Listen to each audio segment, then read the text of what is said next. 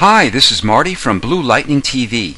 I'm going to show you how to transform a photo of any structure into an architect's blueprint drawing. This image is 1500 by 950 pixels with a resolution of 72 pixels per inch. Make a copy of your background by pressing Ctrl or Command plus J. Go to Filter, Stylize, and find Edges. Remove all the colors by pressing Ctrl-Shift-U or Command-Shift-U on a Mac. Let's lighten and brighten it by adjusting the levels. Press Ctrl or Command plus L. I'll change the input highlights to 176 and the input shadows to 19. Depending on the size, resolution, and characteristics of your image, you may want to adjust these numbers. I found this paper texture at cgtextures.com. I'll include a direct download link in the description area of this tutorial. We need to get this texture into the blueprint document. Press Ctrl or Command plus A to select it, and Ctrl or Command plus C to copy it. Click on the tab of your blueprint document and press Ctrl or Command plus V to paste the texture into it. Remove the color from the texture and we'll rename it Paper. Invert the foreground and background colors by clicking on the little double arrow or the letter X. Call up your brush tool and use a large size brush. I'm using a point size of 800 pixels. Make the blend mode soft light and choose an opacity between 40 to 45%. Now brush over the center area to lighten it. Drag the blueprint layer to the top. Press Alt or Option as you hover your cursor between the two layers. When you see a clipping mask symbol appear, click down. This makes the layer affect only the one layer beneath it. Change the blend mode to linear burn.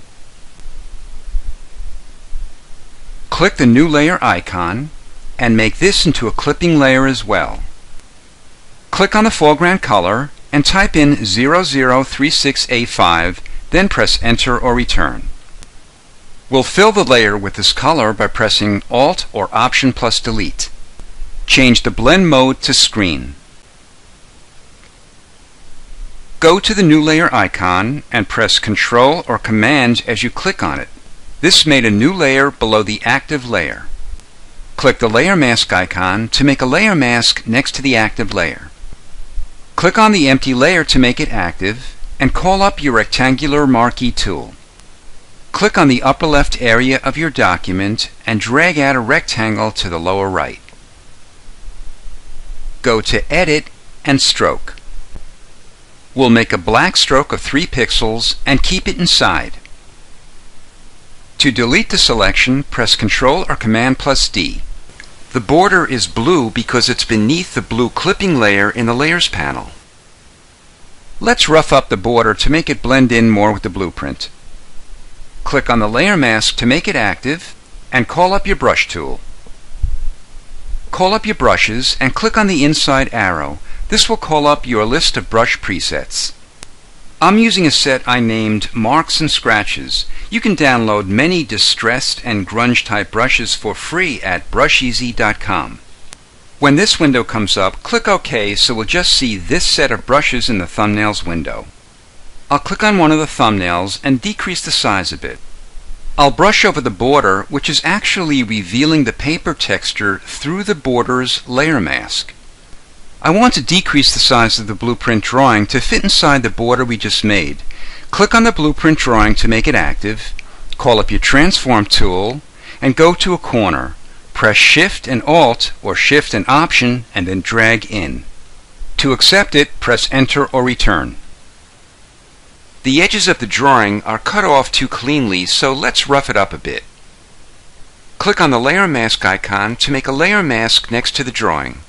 Using the same brush as before, brush over the edges of your drawing. Next, we'll add our text. Call up your Type tool and click on your character text box. I'm using a font called Wolkarth Bold, which you can download for free at fontspace.com. Click on your document and type out your text. To move it, call up your Move tool, click on your text and move it. I'll click on my Type tool again and press the underscore line on my keyboard and move it under my text. I'll add one more line of type, highlight it, and slide the point size down to fit under the other text. I'll call up my Move tool to reposition it. Using these simple techniques, you can transform anything into an architect's blueprint drawing. You can invert it and even add some water stains to give it a completely different blueprint look. You can find water stain brushes at brusheasy.com. This is Marty from Blue Lightning TV. Thanks for watching.